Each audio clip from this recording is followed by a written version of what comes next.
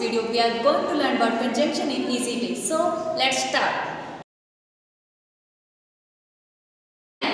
First of all, let's understand what do you mean by conjunction. Okay, what is mean by conjunction?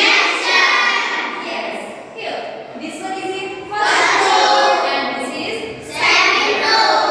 Tell me how first row and second row are joined? Mid row. Yes, with the mid row. Same way. Okay, same way. Conjunctions are joining words. Conjunctions are joining words. Yes, they are also known as connecting words. They are also known as connecting words. They join words or group of words or small sentences. Okay, they join words, group of words or small sentences.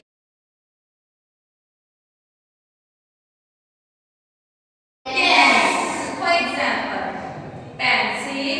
Yes, pencil. Yes, pen. Yes, very good. Pencil, pen.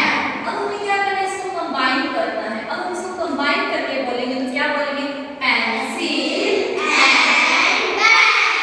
Pencil and pen. Yes, got it? Yes. So next conjunction is but. Okay, next conjunction is but.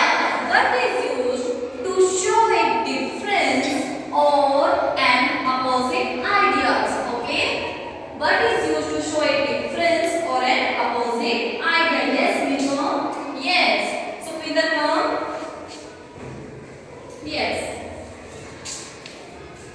देखो, he is short. He is short. And she is tall. She is tall.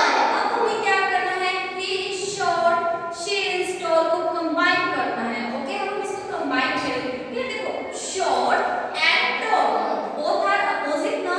Yes, short and tall both are opposite. So here हम कौन सा conjunction use करेंगे? But. We use but. He is short, but she is tall. He is short, but she is tall. Got it? Yes. अब क्या करेंगे? First row example बताएंगे मुझे और सेकंड रो बताएंगे. जो मिड रो है इसको क्या करेंगे? कनेक्टिंग का वर्क करेंगे. Got it?